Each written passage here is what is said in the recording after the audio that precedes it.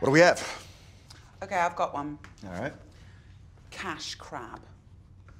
Think about it. Bunch of crabs on the beach. We taped $1 million underneath one of the crabs, yeah? And the contestants have to go chasing after all these crabs on the beach and figure out which one. I mean, it's really high stakes, do you know what I mean? It sounds like one element of a game show.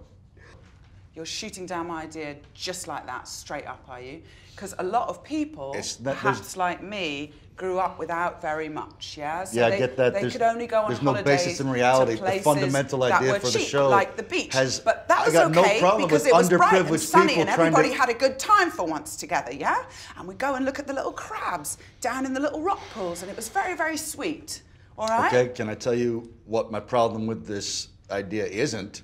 It isn't about everything you said inspired it, but it's a completely unworthy way to pursue that. You got people running around looking for crabs? What the fuck is that? I mean, have them, go ahead, put them in small business, give them some starter money, fulfill their dreams. Running around, put them, chasing after $1 million. I mean, what is that if that's I don't not mind hot people competing TV? to get ahead. I get that, it's the American dream. Are we yelling now? I didn't know we were yelling. Because if I clearly explain what the issue is, and you know, in this room, sit down. Do you understand what I'm telling you? You want to stand up then? Take it out of the room. Okay, fine. I'm not going to do this in front of people. There or yell in there? Fine. Following you right there. Coming just behind you, okay?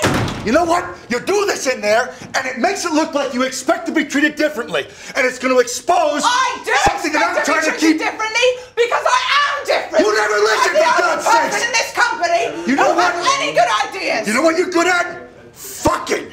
That's what you're good at. Oh, that is a very twisted way to compliment me, and I don't like it. Look, baby, you're the best, you know? I mean, I'm just saying.